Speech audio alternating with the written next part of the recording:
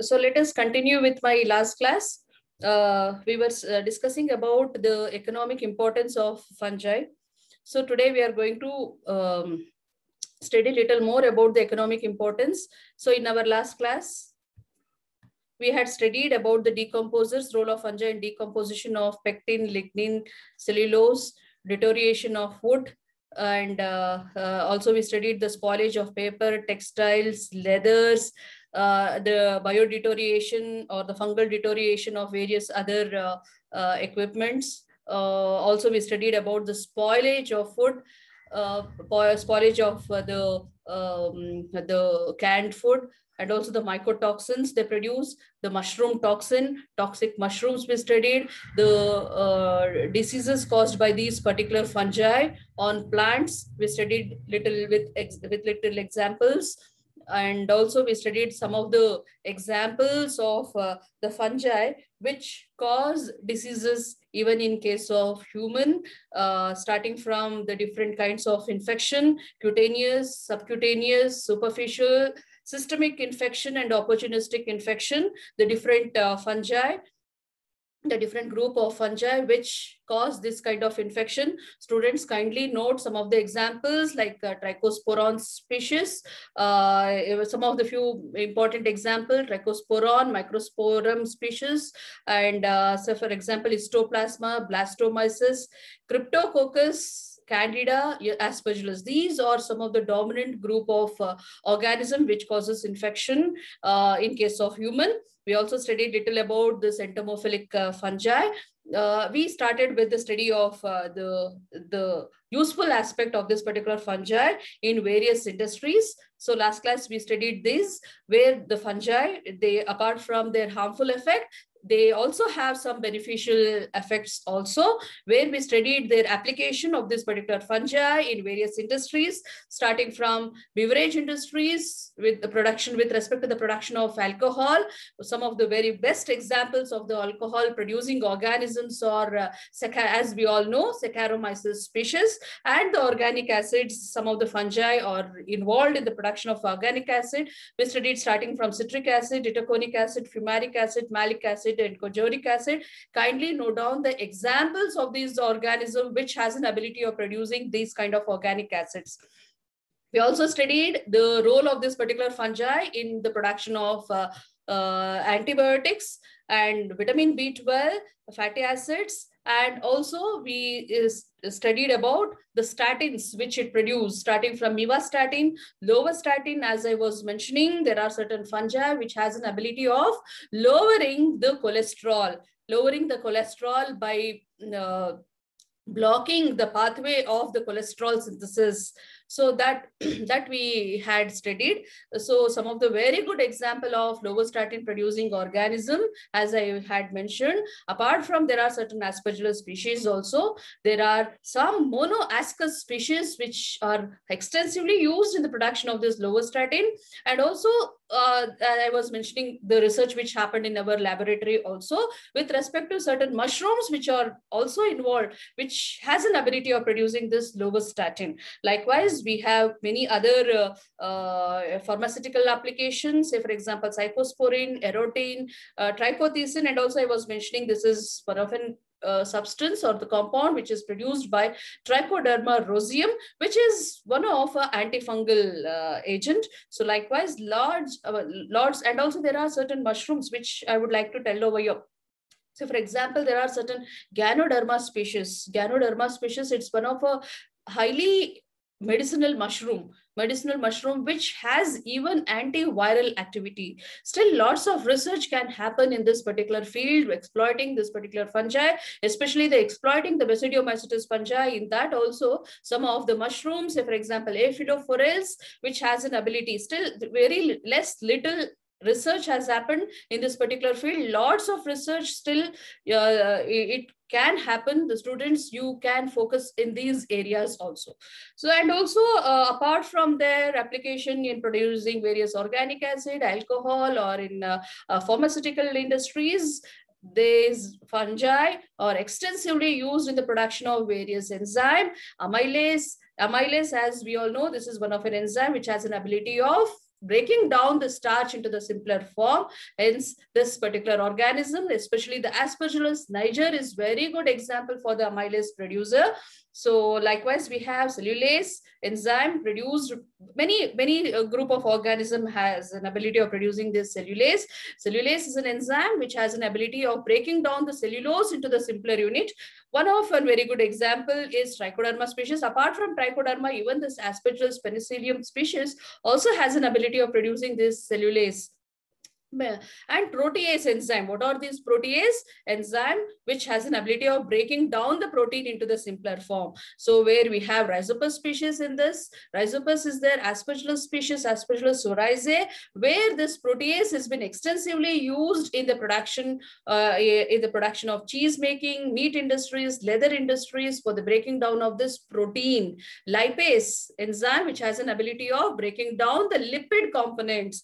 Rhizopus oryzae is very good example for this lipase producer, where it has been extensively used in vegetable oil processing industries. Likewise, even in my last class, I was discussing something about rennet. Rennet is one of a enzyme which is usually extensively found in the rodent. In the alimentary canal of this rodent, we can find them. And also there are certain fungi which, for example, Mucor mealy, it has an ability of producing this rennet. This rennet has been extensively used in the cheese making industries, especially in cheese manufacturing. This rennet is a substance which has an ability of breaking down the casein. Casein is an important substance which is present in the milk, isn't it? This casein has been broken down into the simpler form. That is, the curdling happen by this particular enzyme called as rennet, where in industries, Mucor species has been extensively used. Likewise, we have pectinase, the enzyme which has an ability of breaking down the pectin into the simpler form, especially in the soft drink industries. It's because the fruits, especially the pectin component is being found higher. So for the breaking down of this pectin, so they are using Aspergillus niger, and where and even there are certain Fusarium also has an ability of producing this pectinase enzyme. But the problem is Fusarium produces certain mycotoxins. So the industrially, the Aspergillus niger application is more. So likewise, we have invertase, xylanase, etc. These are the enzyme which has, apart from this enzyme, there are many other enzymes where the fungi has an ability of producing. Still, again, the lots of research should happen in this particular field for applying this particular fungi industrially. So now let us study about the application or the use of this particular fungi in food industries. So we studied the useful aspect of this particular fungi in industries. Now let us study how actually these fungi can be used as food. As we all know, for the process of fermentation, you know, I need not have to tell what is fermentation and all. So for the process of fermentation, especially for the production of this idli, dosa, batter and all, you know, we will keep that batter for the process of fermentation. So why the fermentation should happen? So that the idli or the dosa, the softening happen. Even in case of bakery industries, for the production or for the manufacturing of bread, cakes and all, they use the Saccharomyces species. Why they are involved in the process of the fermentation. During the process of fermentation, carbon dioxide is released. Due to the production of this carbon dioxide, once they start to escape, what happens? The softening of this particular bread or cakes, likewise even our dosa batter or idli batter, your idli or dosa will become soft only when the batter is been properly fermented. That you would have experienced. So likewise, even for this idli dosa batter production, for the process of this fermentation, various kind of yeast, unicellular fungi have been used. Some of them are Torulopsis species, Trichosporum species. Saccharomyces is one of a very good example of this in application. Likewise, even jalebis, you know, you would have eaten this jalebis also. That also, fermentation of the batter. I mean, if you people know how actually this jalebis has been prepared, even like our idli or dosa batter also, this particular batter has to be fermented. So for the batter fermentation, for the production of this particular batter, fermented batter, they are going to use yeast species, yeast that is Saccharomyces bioenis. Kindly students, all of you should make a note of all these examples, what I am telling. Okay, so likewise, you know about the kanji. In Tamil, it is called as kanji. Kannada, we call it as ganji. I think you would have seen, especially in Tamil Nadu, Andhra, Orissa region and all. In Karnataka, Mangalore, those region, I'm not sure in this Mysore or in Bangalore region, how much they are going to use.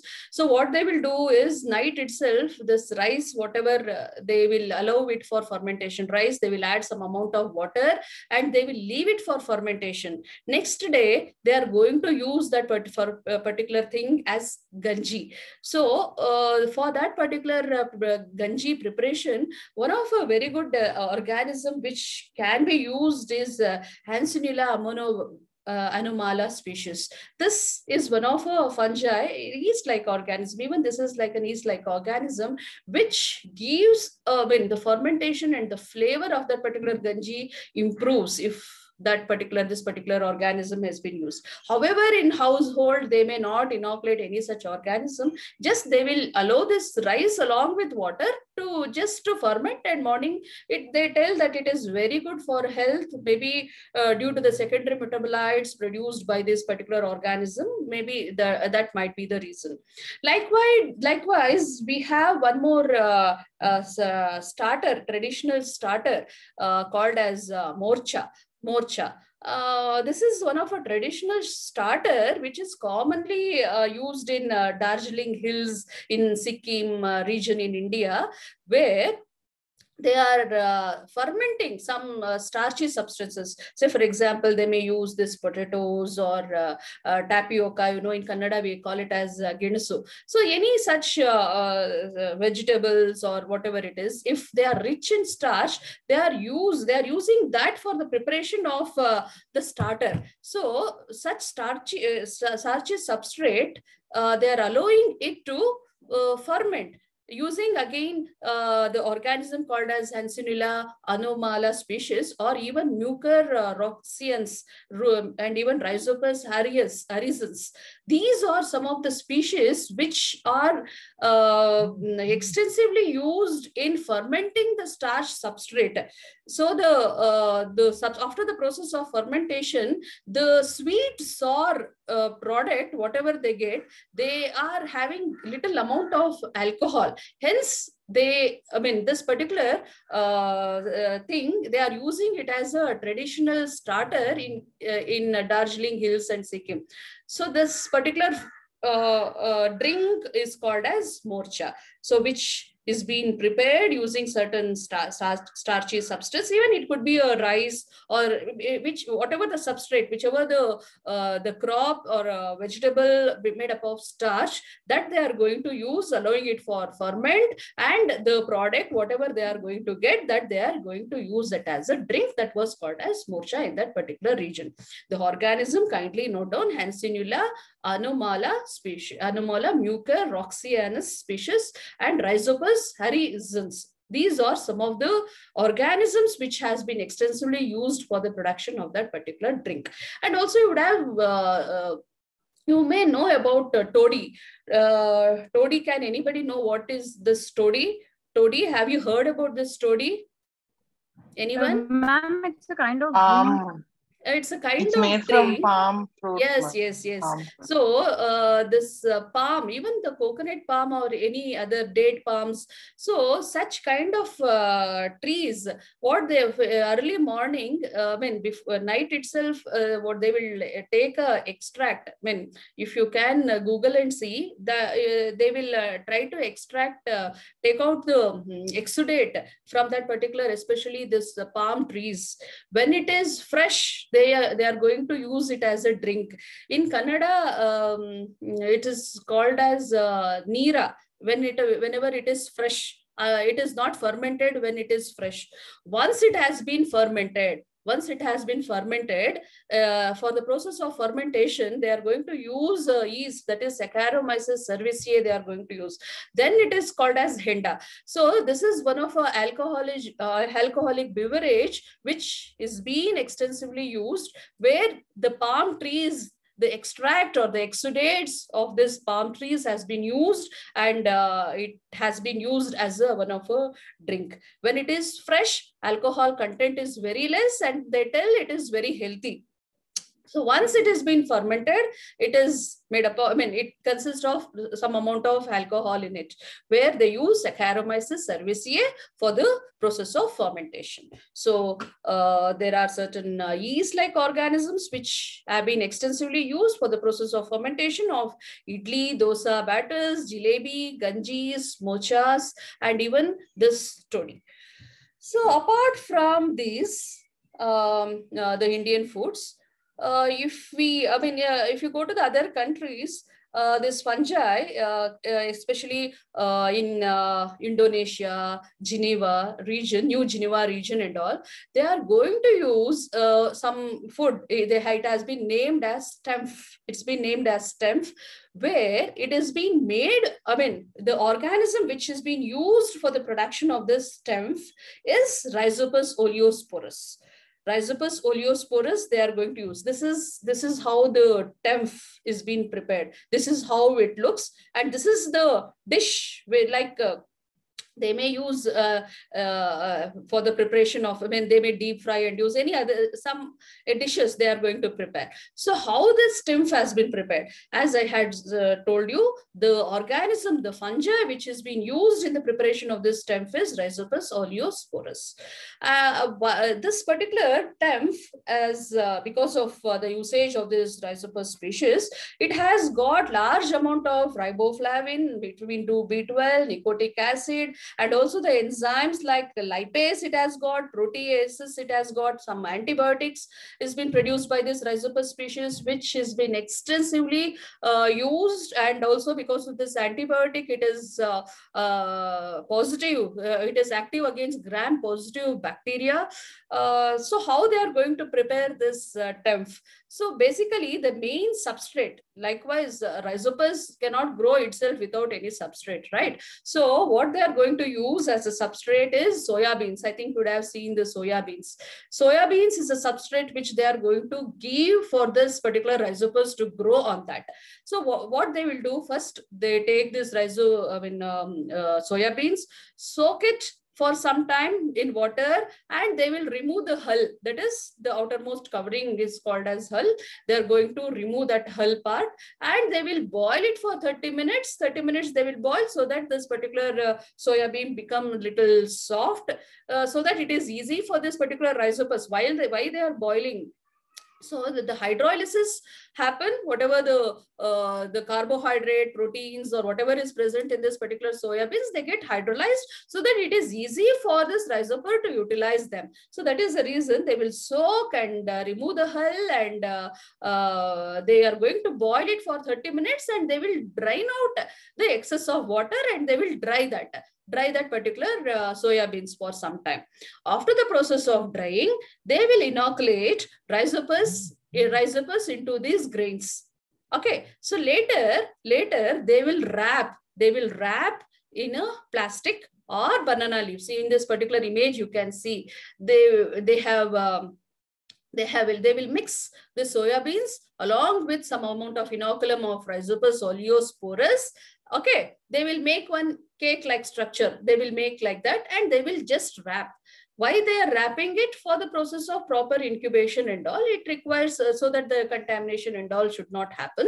That is the reason they will clean this the banana leaf or the plastic whatever they are using. They will clean it properly and they will wrap this particular soya beans which has been inoculated with the Rhizopus species, and they will incubate for 1 or 2 days, 1 or 2 or 3 days. Rhizopus, you know, you would have also come across in our laboratory also. So they grow vigorous, they grow vigorous, but here we should take care that sporulation should not happen. So if you are going to leave it for longer time, what will happen? The sporulation may happen. Some people may be allergic to this particular spore.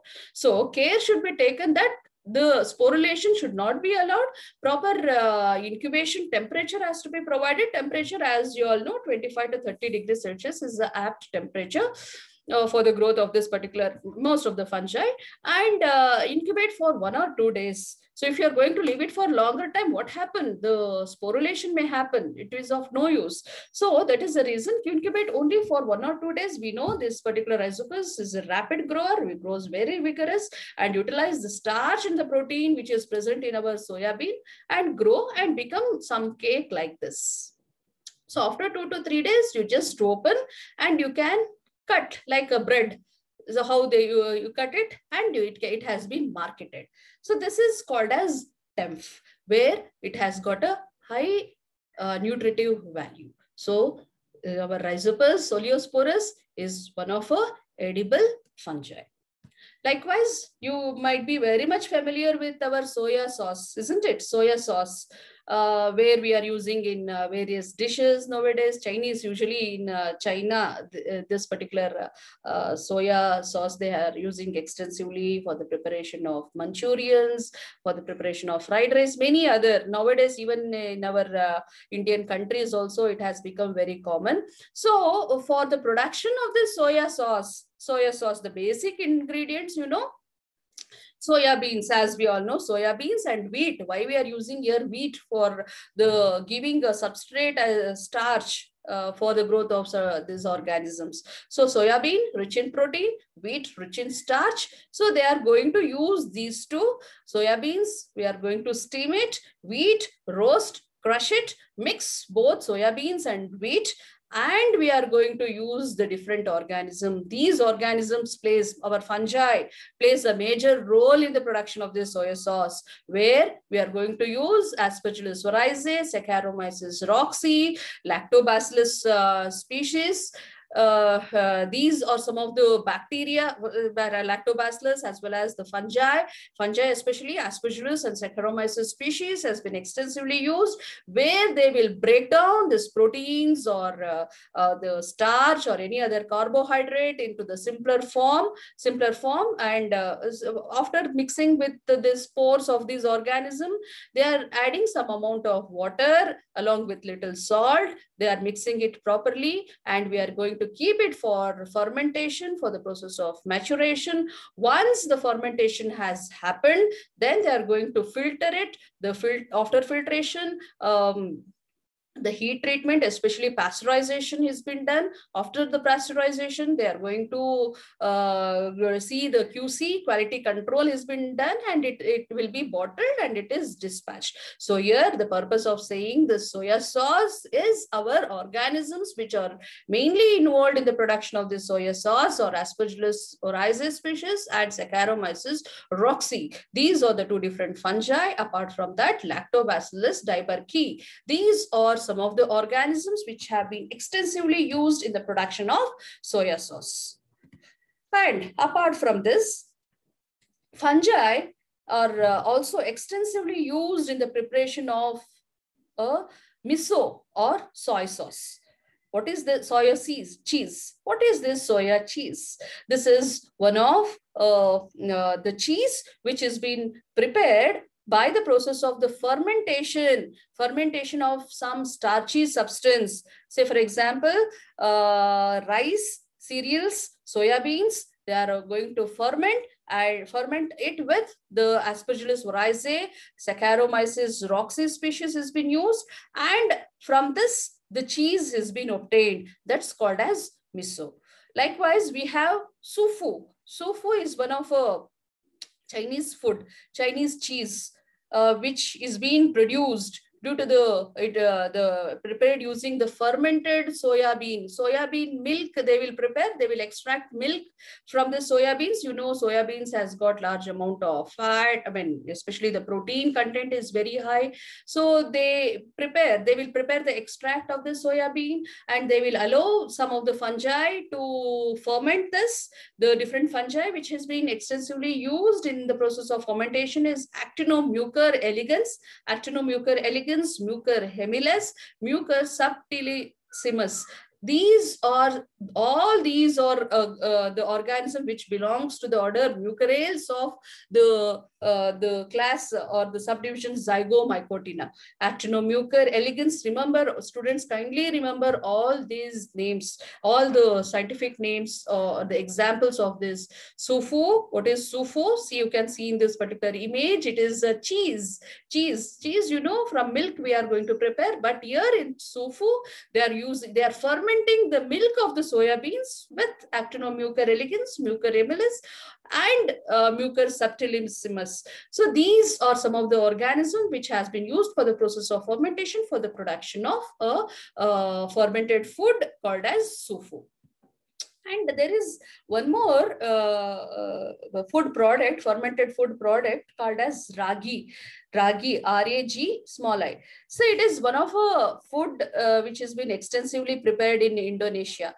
So here, this is what they are going to call as ragi. See here, this is nothing but a rice flour. See, this is rice flour. Inside this rice flour, which is of around 3 centimeters in its diameter, small round, like in Kannada we'll call it as unde. Okay, like that kind, 3 centimeter diameter. Inside this rice ball, there are certain fungi which they are going to add. That's called as mucor, rhizopus, yeast, and bacteria. Consortium of these organisms which they are adding inside this particular rice ball like structure, because this rhizopus, mucor, yeast, and bacteria, these group of organisms, especially the mucor and rhizopus, they are extensively used in the production of they are rich in vitamin B12, and also this particular ball like structure they directly consume, or they are going to use like for the process of saccharification of starch. See, any fermented product, if they have to prepare. So what they will do, they will use this as an inoculum. They will add one small ball of this particular ragi, so that if they are going to inoculate into any starchy substance. So for example, if they have to prepare some kanji, or if they have to prepare some drink which has been made from starch, for the process of saccharification of the starch, this is being used as a inoculum. Okay, so you know, immobilized enzyme, you know, immobilization. So this is like immobilization. That is, they are going to trap this mucor, rhizopus, yeast, and bacteria in one rice flour. That is all. That is ragi. Okay, so likewise, we have angkak, that is red rice.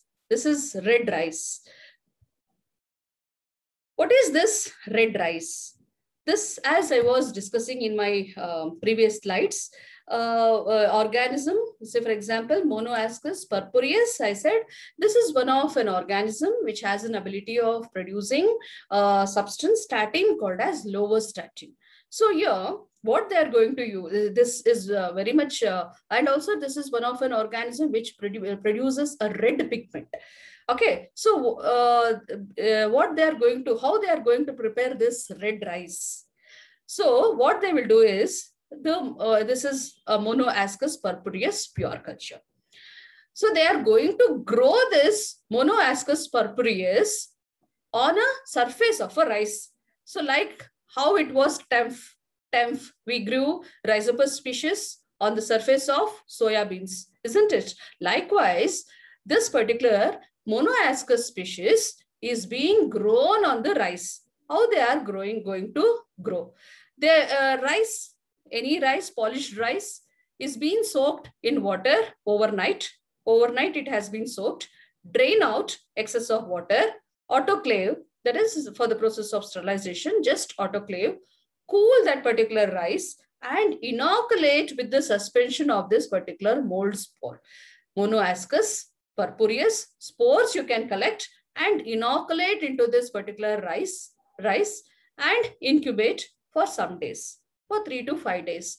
After the process of incubation, we can see the formation of this kind of rice where this particular fungi grows on each rice. You know, rice is made up of starch. Try to utilize this particular starch which is present in the rice, grows, and at the same time, it produces a secondary metabolite, that is the red pigment also it produces.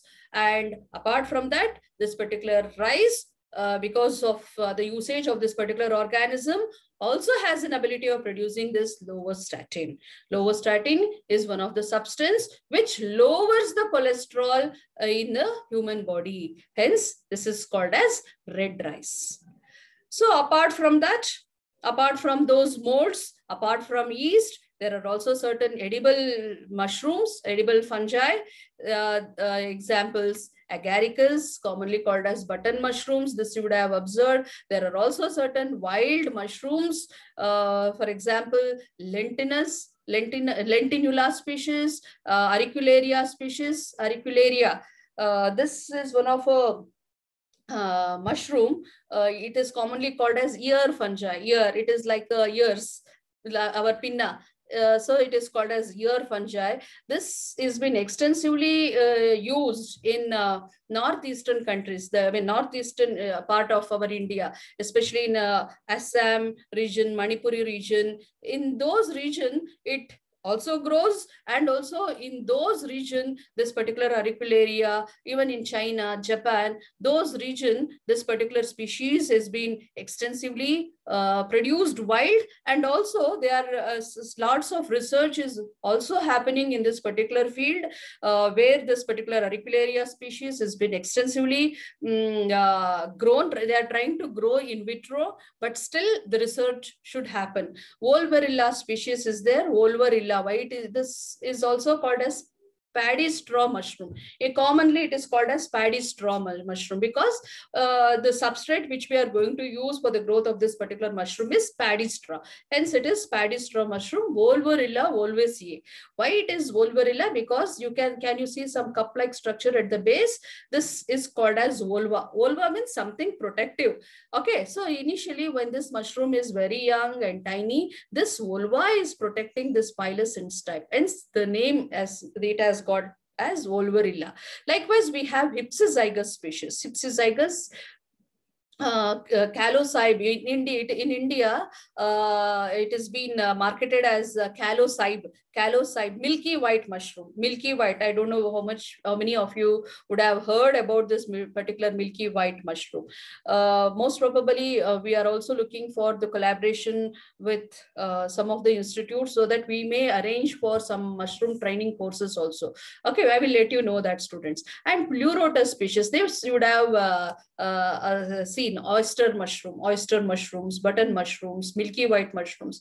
These are extensively used and rich in protein, and it is equivalent to the meat. Those who are not eating this non-vegetarian food, they may use this particular mushrooms, has got a equal nutritive value as that of the meat. However, but the protein content is very high and carbohydrate is less. So even the people with diabetes can go for this particular mushrooms.